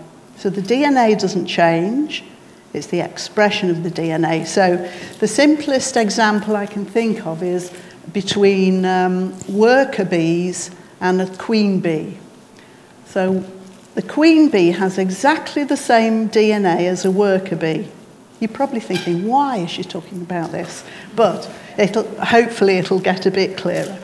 And how the queen bee turns from a worker bee is she eats royal jelly, which was in a lot of beauty products, but now has been taken over with, you know, whatever else. And here in Iceland, of course, you've got all your Blue Lagoon things. But anyway, never mind. So, royal jelly silences a particular bit of a DNA strand. Well, how's that relevant to us? Well, do you have dandelions? Yeah? Okay, dandelions, that little yellow thing. And in the UK, it can thrive anywhere. It doesn't matter where you put it, it'll grow. And gardeners don't really like it because it grows everywhere. And then an orchid, you need to look after it very properly or it'll die. So we have this side, and then you have to make a value judgment, which you'll need to go along with me, that orchids are more beautiful than dandelions. Now you may disagree, but I just want you to keep that in mind, that orchids can be very special, dandelions are dandelions. So, and what happens is that some children are orchids and some children are dandelions, and that this is a specific gene segment that will make children more responsive, more affected by their environment. So all of you here who've worked with children and families, have cases, you will know children who are in terrible circumstances, or siblings who are in terrible circumstances, where one child has sort of managed and the other child has not managed at all. And that's the idea of orchids and dandelions. But the other side of that is that some of those children in a good environment will just blossom like an orchid. So some children are very, very sensitive to their environment. You probably can be able to think of that yourself. Some children are really, really sensitive to their environment, and some children aren't as sensitive, but they still need a reasonable environment. And the other thing about epigenetics is that there is some evidence that the stuff that happens to us that affects the expression of our DNA can be passed to the next generation. So for smoking, if a mother smokes and there are changes in the unborn baby, that potentially affects the unborn baby and then the baby's children and possibly the next generation. So all I'm making the case for is that that is another reason why intervening early makes so much sense, to shift resources to the front in the early times so that people don't go through so much misery and so that it isn't passed down the generation. So if you look up epigenetics, the University of Utah, UTAH in Utah in the States, they do a fantastic website about epigenetics. And you can see there the rat studies, but there's also been studies on Holocaust survivors and also those who went through famine in Poland and different places to see how the effect can actually be encoded. So, relationships. They contribute to resilience, they contribute to recovery, and they help shape the contribution of our genome to our lives. So, where should we intervene? The relationship. When should we intervene? As early as possible. And the Solihull Approach, strangely, is all about relationships. It didn't start in that place, but it rapidly ended up in that place. And it's more about it's not a skills training. Can you see this over here? Shall I move over here for a little bit? Oh, dear me. Maybe I'll go back. So, the Solihull Approach isn't a skills training. It's a shift in understanding. And we have day 1 and day 2 happens 2 weeks later because something happens in people's minds as they process it to shift their understanding, and that's what we're about. So how did we start? Well, we started about the same time as the ACEs research in 1998, maybe a little bit earlier. And what happened was that I work in child and adolescent mental health services. So I'm a psychologist and a psychotherapist. And I quickly learned that we were extremely well trained, but we only saw the tip of the iceberg of the people coming through. The people in the UK who see everybody are the public health nurses, or in England, the health visitors. They see everybody. So, if you're going to make an impact on a population, it's nice to have highly trained people, but you're going to make an impact by raising the average of the workers who are in contact with everybody. So it just happened that health visitors asked me, is there something you can do? We're working with these families, they're coming to see us, and in the UK, a lot of people are trained in behavioural techniques. So they can roll out a behavioural programme in like 5 minutes because they've been trained in it and they know what they're doing.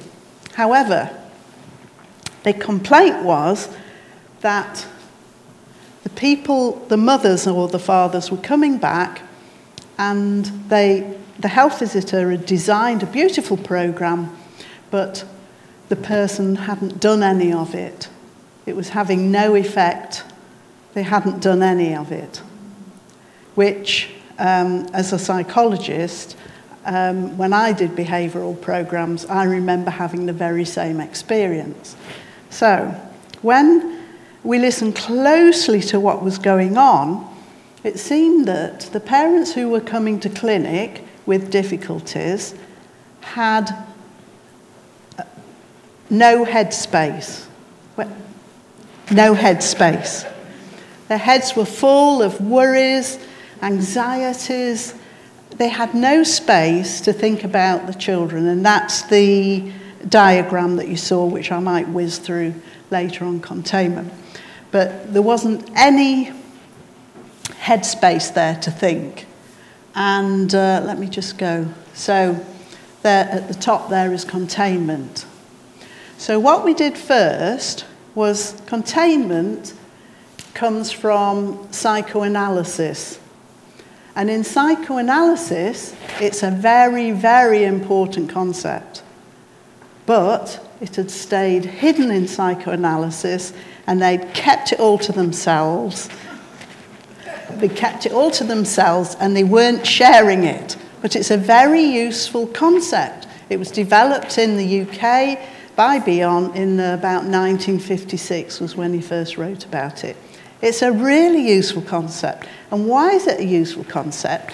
Because it's about how we process emotions to restore the ability to think. To restore the ability to think. And that's the pictures that you saw that were like this.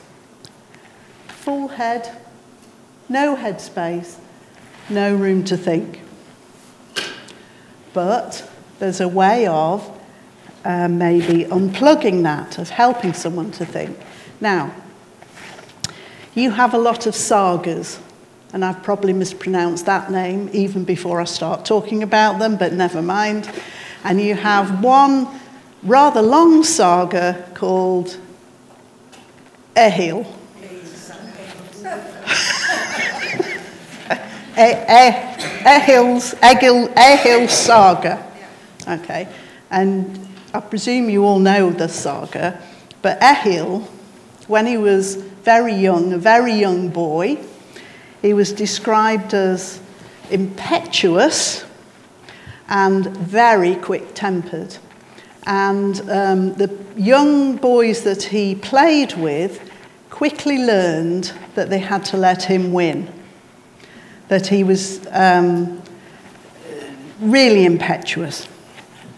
And the other thing about him was towards the end of his, I'll bring that together in a minute, you'll just have to just keep that in mind. Towards the end of his life, one of his sons called, I'm just going to go for it, Gunnar, all right, died. And then his other son, Bodvar, went to fetch a load of logs, and his ship sank and he died. And Ehil was so overcome by grief that he took to his bed, and he wanted to die himself. He was just overcome. He couldn't think of anything else. He just wanted to die, which meant he wasn't thinking about his family or anything else. He was not functioning. So his head was absolutely full. And what his wife did, and I think his wife's called Asgard. Yes, that's it. Invited his daughter, Thorgard, yeah, that's it, over to come and talk to him. And what she did was come in, and she didn't argue with him, didn't try and drag him out of bed and his bedroom. She went with him in that room and went where he was.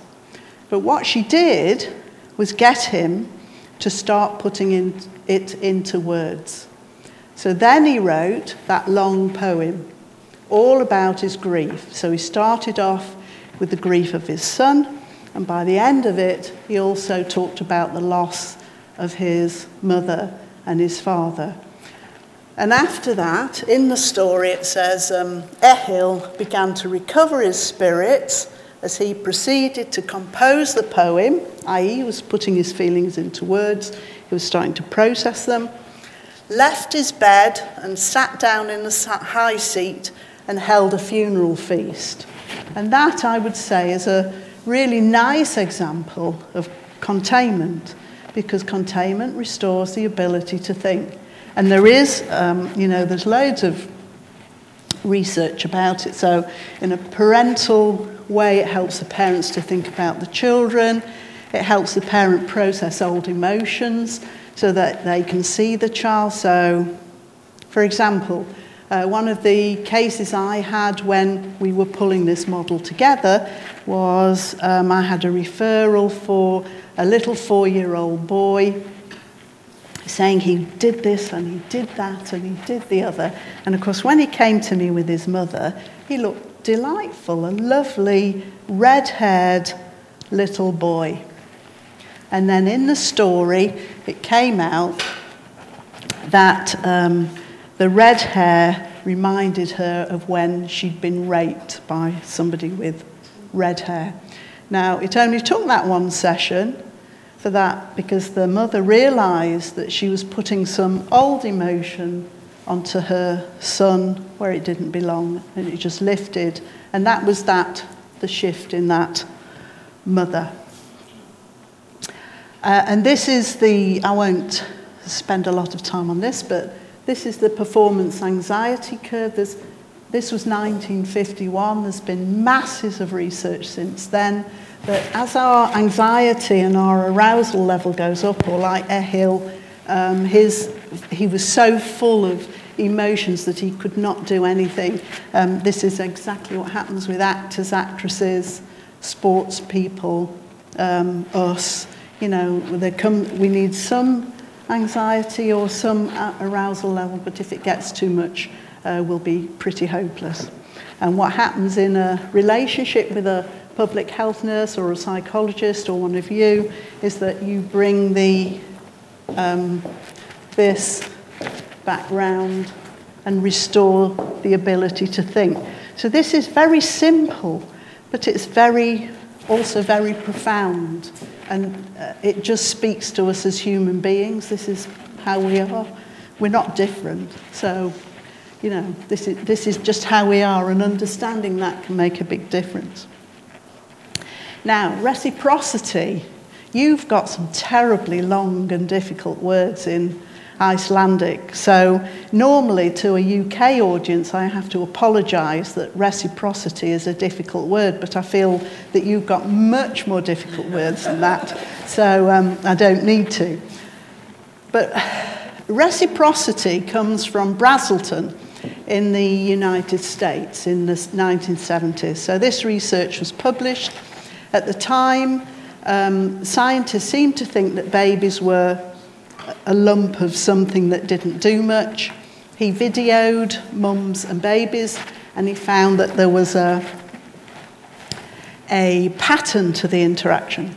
So I'm just going to try something with you now. It might work, it might not, I don't know, but let's give it a go. I want all of you to think of a nursery rhyme. Do you know, is that the same like in Icelandic? You know, a song, the song that you'd sing to a baby, your favourite nursery rhyme that you'd speak to a baby or a 1-year-old. So I want you to think of what that song is. And now the hard part, I don't want you to be shy, because I want you to pretend that that baby's in front of you. And when I count down 1, 2, 3, I want you all to start at once to speak out loud. You can speak very quietly if you want, or you can just, just give it some go. Say that rhyme. The reason why I'm asking you to speak out loud, which you might feel a bit shy about, is because if you say it in your head, you'll say it a lot quicker. And I need to test something out. So you just need to say it out and just don't bother with what anybody else is doing. Okay? Are we good to go? So I'll count down, and then all of you start saying out loud, as though you were doing it with a little child, your nursery rhyme in Icelandic. So I won't understand any of it, but never mind. Okay. 1, 2, 3.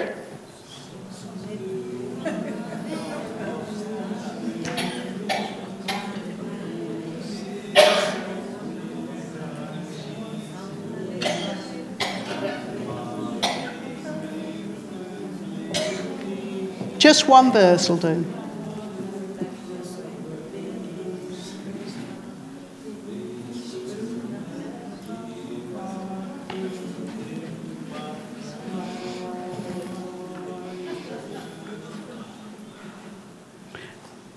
Well, see, normally when I do this across cultures, it would take maybe 20 seconds for somebody to say that. Yours was definitely longer, which is very interesting, but still in the right ballpark. I think you were creeping up to 25 seconds, maybe a little bit longer. Because what Brazelton found was that there's a pattern of interaction between babies and mothers that lasts around 20 seconds. It starts, it goes up, and it comes down again. So in most cultures, it seems to me, the nursery rhymes, the little things you sing to your children, have developed within that space. Now, it may be we'd have to do this under different conditions, or it means that your babies have a longer attention span than other babies. But why it's important is because it says 3 things. One is that babies are as active in a social interaction as the adult. They are as active. They come out of the womb sophisticated. They are ready to interact with you, unless they've got difficulties. They are ready to interact. The next thing is that there's a pattern, and at the end of it, the baby will look away. They may do this, which is a big look away. They may just shut their eyes. They may just look down, but the baby will look away. Now, if you can explain that to a mother who has low self-esteem, or who's a bit paranoid, or who thinks her baby doesn't like her, that will turn that relationship around. Because otherwise, that mother, when the baby looks like that, they'll come in and try and get the baby to interact with them and keep interacting with them. But that's no good, because the third thing is, when the baby looks away, for the microphones here, when the baby looks away, that's when the neurons in the brain are joining up after that experience, which makes sense. They've taken it in, and now things are joining up in the brain. So if the mother or the father is swooping in to stop that happening, then the baby isn't going to process, which means the baby isn't going to have as many neurons as it should have by the end of it. And that is such a simple thing to explain to parents, but it makes an enormous difference. It also makes a difference for teenagers. So in the UK, teachers will often say, look at me while I'm talking to you. I don't know if that ever happens in Iceland, but it happens a lot in the UK. Now, if you can explain to teachers that actually a lot of children, if you're giving them instructions, they will need to look away. In fact, you probably do. So I find sometimes I'll look up to the left, and sometimes my colleagues, I can see them, they'll look, they go, see what I'm looking at, but I'm giving myself, I just automatically do it. It's how I give myself some thinking time. And why am I doing that?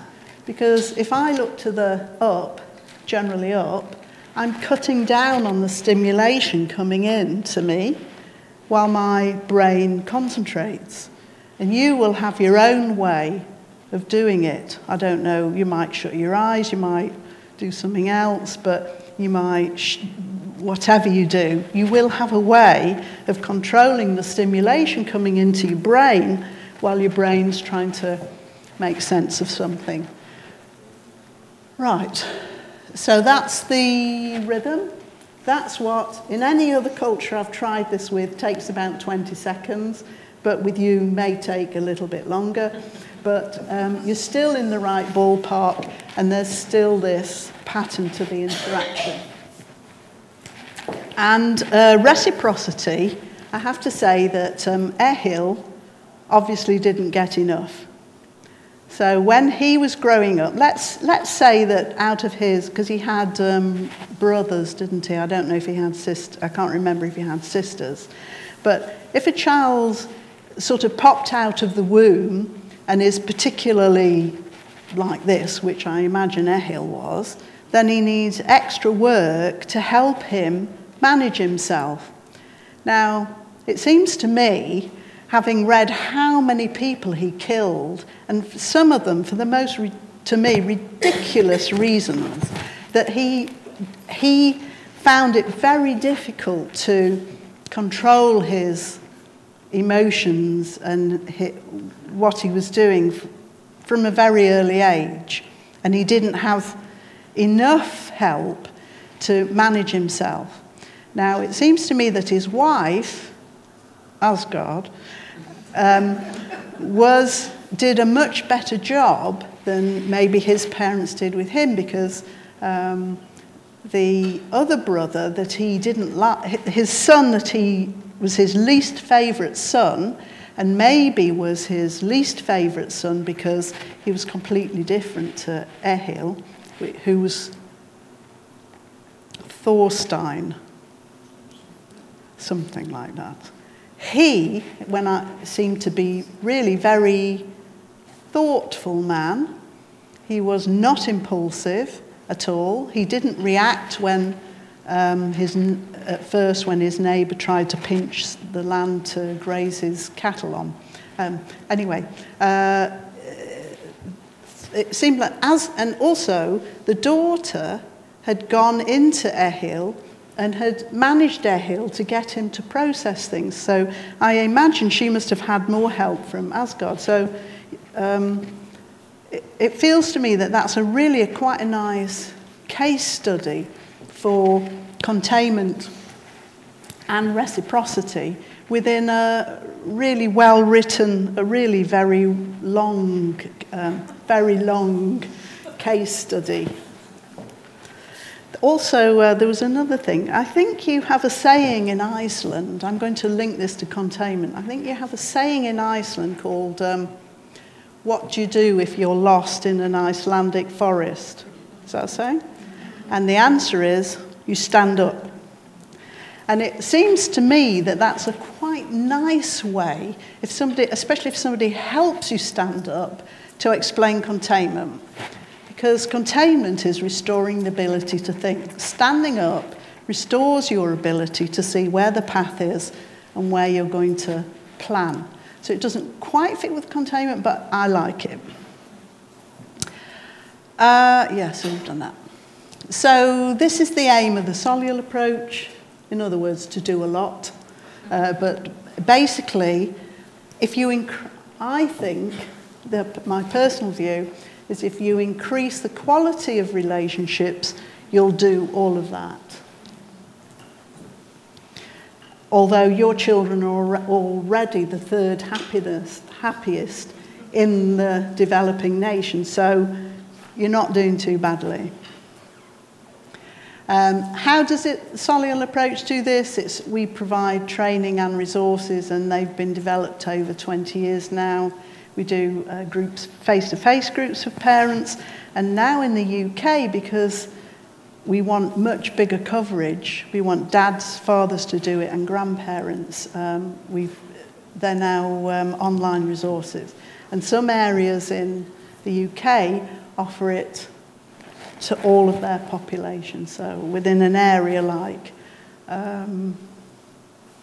Norfolk, or I don't know what, Surrey, there's like big areas where if you're a parent there, you can get the online course. And the other thing, lots of people use it to set up a team. It brings staff together. That's my wish, that every parent should have access to relationship-based antenatal course. That's my first wish, because let's start early.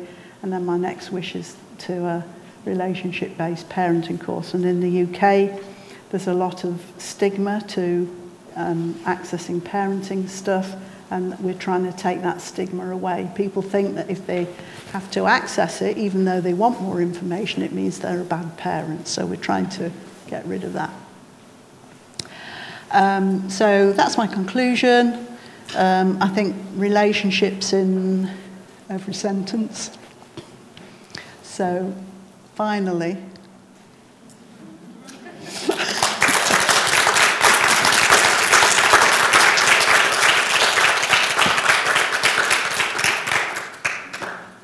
thank you very much.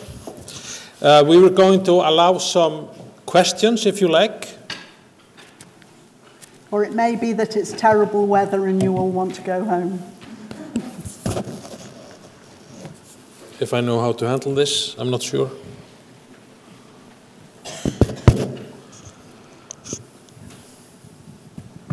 If there's no one who wants to ask a question, then we can discuss some things afterwards down in the hall. Thank you very much, Hazel, for your contribution to this meeting. Thank you very much. So we are going to end this evening by the film. Við ætlum að ljúka þessu kvöldi og ég vil þakka ykkur innilega fyrir komuna og óska ykkur góðra ferðar heim í þessu veðri. En ég ætla að ljúka þessu á að frumsýna myndband sem við létum gera, og ég sagði það hérna í upphafi að aðaltilgangur með því væri að efla vitund almennings tengslamyndun og tilfinningalegt heilbrigði ungra barna. Góð umönnun barna á fyrstu 2 árum lífsins leggur grunninn að sterkri sjálfsmynd og góðri heilsu á fullorðinsárum. Eitt af höfuðmarkmiðum Geðverndarfélags Íslands að auka vitund mikilvægi góðrar tengslamyndunar og tilfinningaheilbrigðis á þessum mikilvægu mótunarárum. Það skiptir miklu máli að styðja vel við foreldra í kringum og eftir fæðingu. Hjá mörgum gengur tengslamyndun og umönnun nokkuð vel, en þó þurfa 20% foreldra á frekari aðstoð að halda. Með því að styðja betur við bak þeirra má stuðla að bættu heilbrigði barnanna í æsku og á fullorðinsárum, auk þess að spara samfélaginu óhemjumikinn samfélagslegan kostnað síðar meir. Barneignarferli tími mikilla breytinga og mikils álags, þannig að það kemur ekkert á óvart að þetta tímabil reynir mjög mikið á foreldra.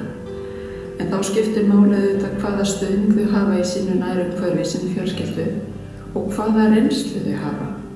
Að þeir sem hafa upplifað miklar erfiðleika tengdar breytingum eða mikil áföll, að þá getur þessi tími orðið svona kveikja eða trigger á gamla vanlíðan. Og þeir foreldrar þurfa sérstaka hjálp. Börn eru algjörlega ósjálfbjarga. þau geta enga við stjórna líðan sinni eða dregið úr streitu og þess vegna þurfa foreldrar eða þeir sem annast þau að gera það fyrir þau. Og til þess að þau geti gert það svona nokkurn veginn á þann hátt sem börnin þarfnast, þá þurfa þau að vera læs á tjáningu þeirra. Þau þurfa að átta sig á hvað amar að. Það getur verið erfitt að lesa í tjáningu barna og skilja þarfir þeirra. Því afar mikilvægt að fagaðilar hafi bæði færni og þekkingu til að lesa í þarfir þeirra svo hægt sé að styðja betur við fjölskyldur sem þurfa hjálp að halda eða grípa inn í með öðrum hætti.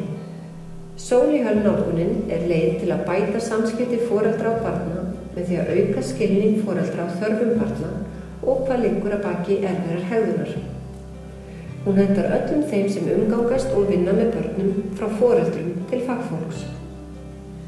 Solihull ekki meðferðarúrræði, en það mjög prýðileg aðferð og svona hugmyndafræðileg nálgun í vinnu með fjölskyldum. Gott tækifæri bæði foreldra og fagfólk hvar sem það í kerfinu til þess að eiga samskipti við börn. Solihull hefur verið sett inn í klínískar leiðbeiningar á Bergsins og gagnast mjög vel innan veggja skólans, í tómstundum, félagsþjónustu, heilsugæslu og svo framvegis. Solihull nálgunin byggir á 3 grunnhugtökum. Það hugtakið containment eða það að bera með og veita utanumhald, reciprocity sem stendur fyrir gagnkvæmni í samskiptum og behavior management sem felur í sér það að atferli breytist. Rannsóknir hafa sýnt það að ef maður beitir aðferðum Solihull módelsins að þá ekki svo mikil þörf fyrir að breyta atferli fólks, það einhvern veginn gerist sjálfkrafa. Solihull skapar öryggi og traust og virkja skynsemina til þess að taka ákvarðanir til betra lífs. Solihull nálgunin snýst tilfinningaheilbrigði og byggir á sterkum rannsóknargrunni. Geðverndarfélag Íslands fulltrúi fyrir Solihull á Íslandi og býður upp á námskeið fyrir alla þá sem eiga í samskiptum við börn. Nánari upplýsingar námskeiðin að finna á heimasíðu Geðverndarfélags Íslands eða með því að senda póst á geðvernd hjá geðvernd.is.